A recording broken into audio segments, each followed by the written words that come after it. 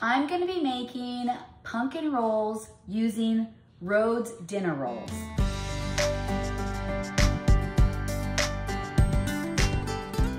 I got my dinner rolls on the counter.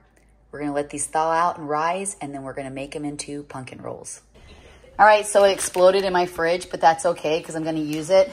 So you're gonna let it rise completely till it's just over max, and now we're gonna make the pumpkin rolls. So I showed you that I put these on the counter, I let them rise, and then I stuck them in the fridge because I was hoping to make them yesterday, but I wasn't able to make them. So I just get these frozen. They have a bag of 36 or 72. I normally get the bigger ones, or I'll get 2 smaller ones. And I just happen to, I make a lot of recipes with these, and it was by accident that I even realized I could do this. We were having Thanksgiving, and I had bought these dinner rolls, not realizing that you have to take them out of the package when they're frozen, put them on a tray, let them rise, and then cook them. And so I had left them in the bag, and I come in and they're like, and this one, it kind of exploded too. It just was like, poosh, and exploded. Well, it didn't explode, but it came out the side, and I was like, what do I do with that? So I started rolling it out. I made pizza rolls, cinnamon rolls. I've made feta rolls that are amazing. So I thought, you know what? It's fall. I'm going to now make pumpkin rolls. So I have all my ingredients out. It's super easy. Just grab the roll, the Rhodes, they're R-H-O-D-S, Rhodes dinner rolls. Put them on the counter, let them thaw out. And I have pumpkin spice, brown sugar, flour, and I'm gonna melt some butter. Then I have pumpkin. I'm gonna put some of the pumpkin actually into the dough. We're gonna roll it out. We're gonna sprinkle everything on, plus more pumpkin. Put them in the oven. I'm gonna share with you my homemade cream cheese, amazing cream cheese topping. I got my bread out of the package. I'm gonna add a little bit of pumpkin puree to it. Just like maybe 1/4 cup. And I'm gonna work this into the dough. It is gonna get a little messy, and that's okay. So just work this in. Because I want that dough, I want the pumpkin flavor in the dough. Just work it in. Like I said, it's gonna be a little messy, that's okay. All right. All right.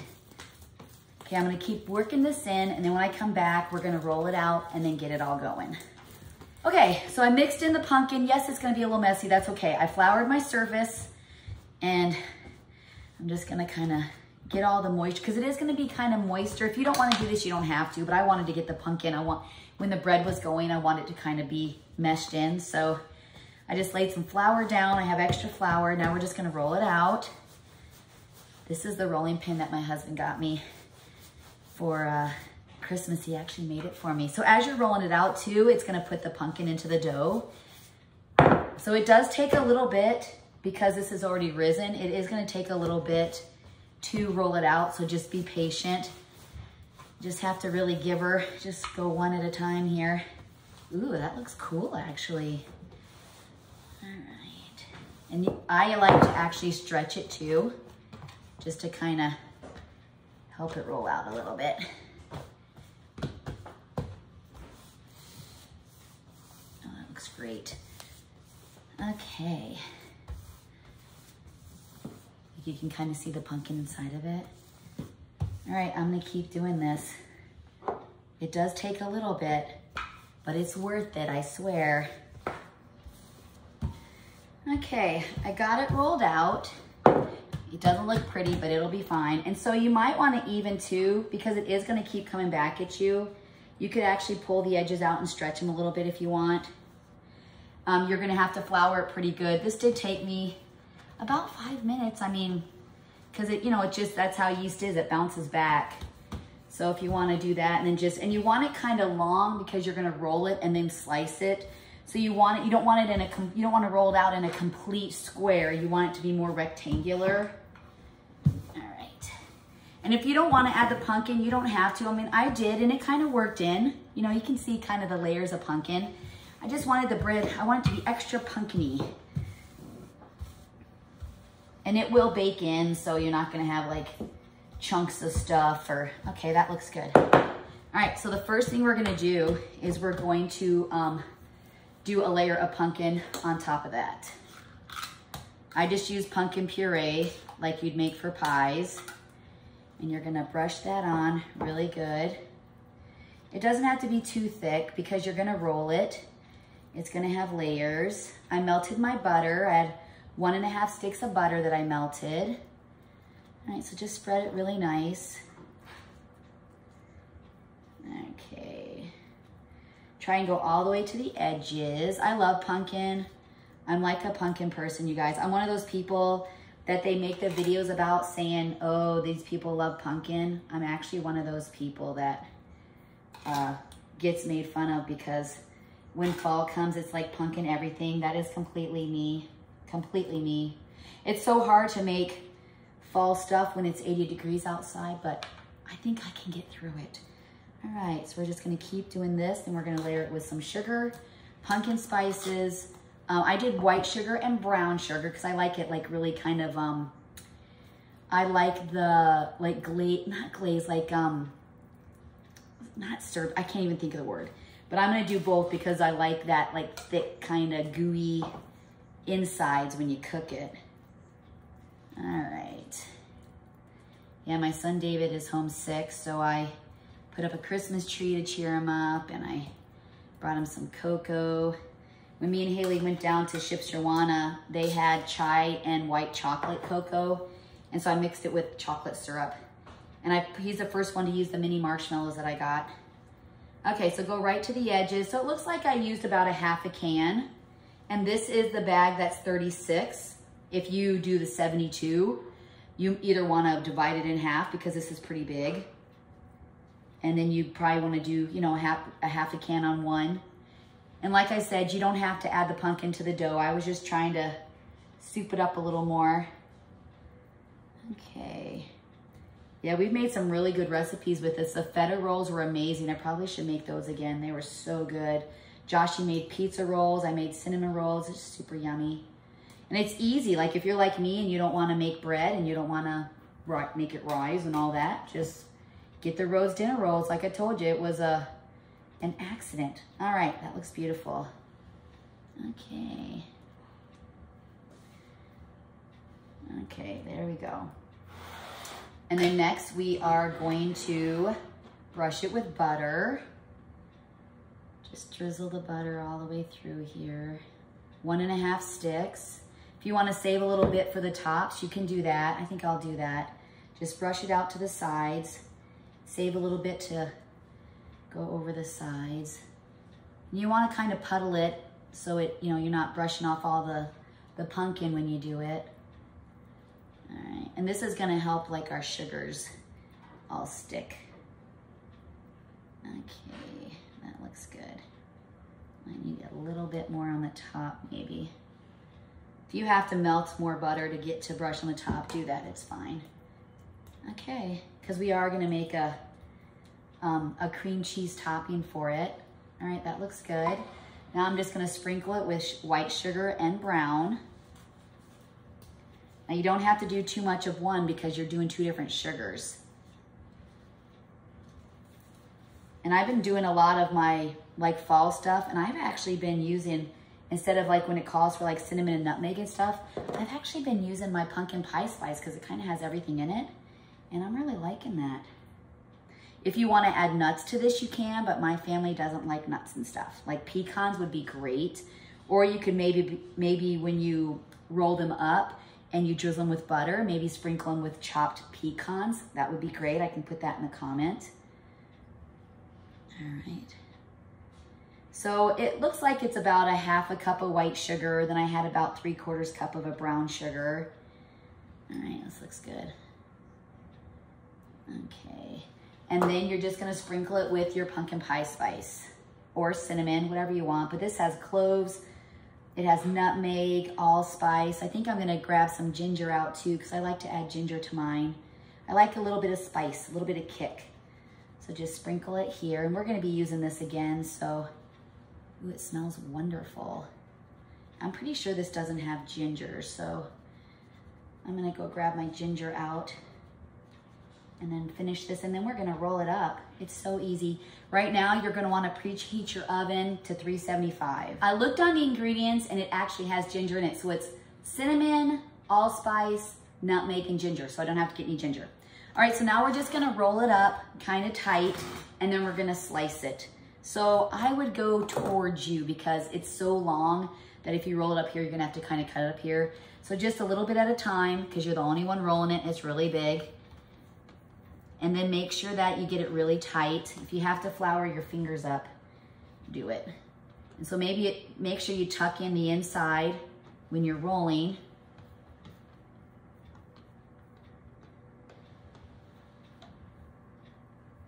So as you get going on it, it's gonna be easier. So just roll it.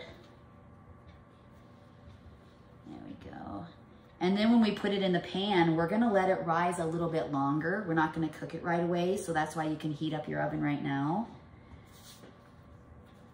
Just kind of try and tuck it in there. And I like to go to the edges, because you know how sometimes when somebody gets the first piece and there's like nothing in it, so I like to do the edges all the way. If it comes out the center or the ends, that's okay. All right.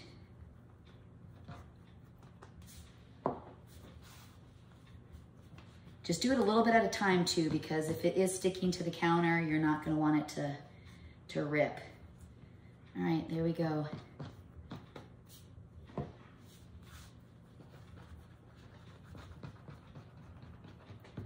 All right, now it's time to cut it into sections and put it into our casserole dish. All right.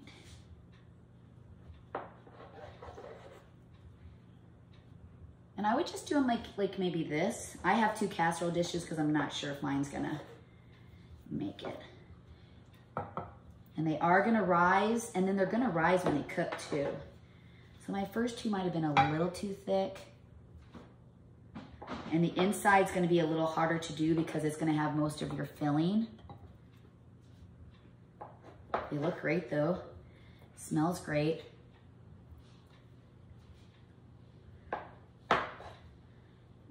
Okay. So I'm gonna have to do 2 pans with mine. You probably are going to have to also, or just get maybe a small one. Because when they rise, you kind of want them to rise into each other. I'm actually gonna pull that one out and do this here. There we go. All right, so we got those. I think I might actually be able to get another one in here. There we go, that'll work. Okay, so I'm just gonna let these set probably for 15 minutes. I'm gonna do the other one, and then before I put them in the oven, I'll let you guys kind of see what it does. So I'm gonna cover it, and I'm going to let it set. So I'm thinking like 10-15 minutes.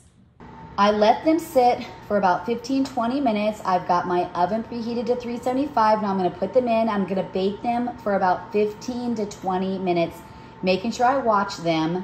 And when they come out, I'm gonna let them cool, and we're gonna make the icing for the top. My cinnamon rolls are done. They look absolutely great. Sorry, it's a little loud. My stove is trying to cool itself down. So we're gonna make the cream cheese frosting to go onto the tops of these. And so what I have here is 2 blocks of cream cheese, 4.5 cups of powdered sugar, 2 tablespoons of vanilla, and then I also have a 1/2 cup of pumpkin spice creamer.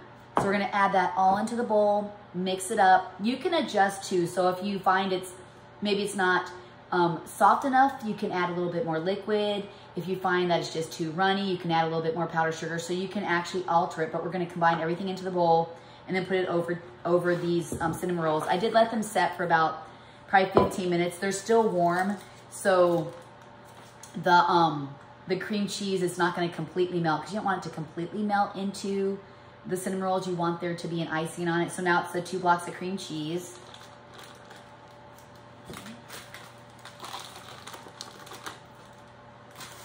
And then 2 tablespoons of vanilla. And then my 1/2 cup of pumpkin spice creamer. Okay. I'm just gonna combine this with my cordless mixer. I have to tell you, this is, you can actually beat your cream cheese first if you want, but I'm just gonna get it all in there. This is one of my favorite presents of, oh, I got cream cheese on it, of all time. Like, I absolutely love this handheld mixer. I didn't realize I needed it in my life until I got it for Christmas from Noah. He's so thoughtful. Like, my Noah, he really pays attention to what people need or like. He's just like the best Christmas giver or present giver.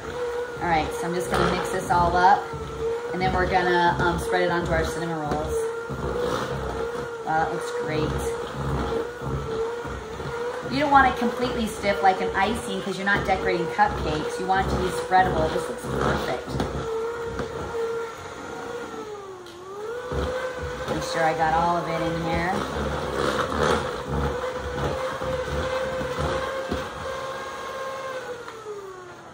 Yeah, that looks great.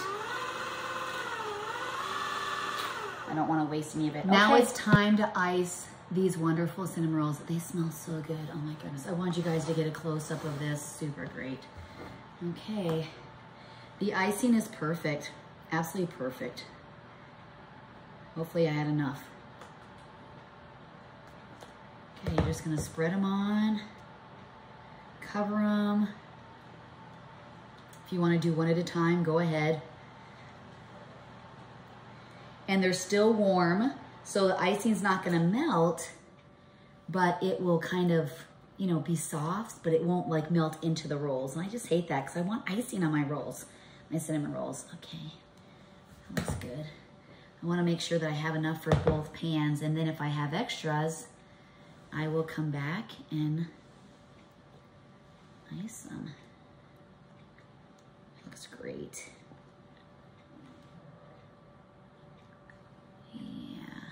And this one, it actually raised a little more than the other one. I think I cut them a little thicker, but that's okay.